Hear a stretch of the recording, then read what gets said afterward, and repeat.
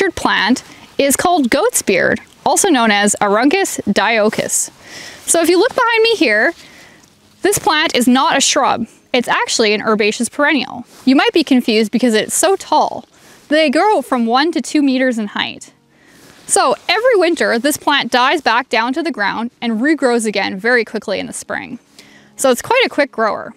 If you're out walking along stream banks or roadsides, like this one I'm standing on here, you'll often find goatsbeard. It's what's known as an edge species. If we want to identify this plant, we can look at a few different features, one of which is the leaves.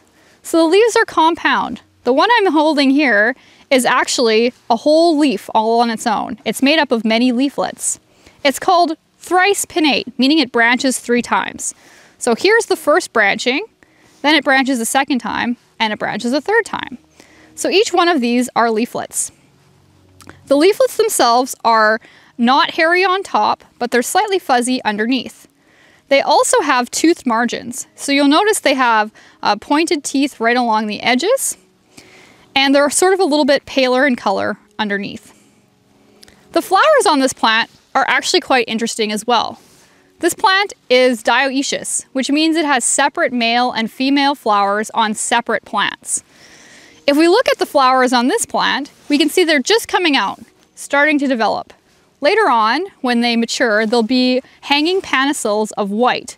So they sort of look like sprays of foam, or if you're really imaginative, maybe like a goat's beard. That's where it gets its name.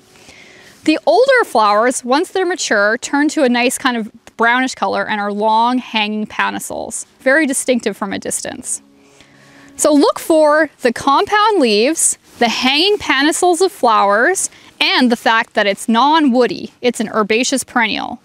And that's how you'll know you're looking at today's featured plant, the goatsbeard, Aruncus dioicus.